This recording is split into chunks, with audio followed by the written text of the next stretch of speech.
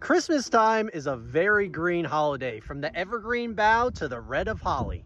But there's one incredible plant that's been growing in Christmas lore since the 1500s, and that is the romantic mistletoe. Many people just see this as a place to kiss somebody, but this alluring plant is also a stealthy parasite. When the sticky seed of the mistletoe lands on a tree, the roots penetrate through the bark, allowing it to steal nutrients and water, which develop it into a rounded plant structure.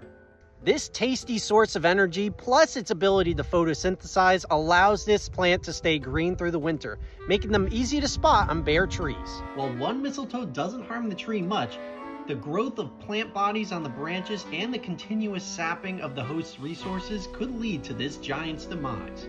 While this plant may seem harmful for the environment, the mistletoe does a lot of good for the ecosystem too. The thick bush provides a secure nest site for picky nesters, from house wrens to hawks. The berries of mistletoe, while poisonous to humans, are also a delicious treat for birds and mammals, which help spread the seeds with their poop. Even trees that have died as a result of being a host for this plant become a new habitat as a snag for more wildlife. So the next time you're under a mistletoe, remember that this plant is more than just an average Christmas party decoration.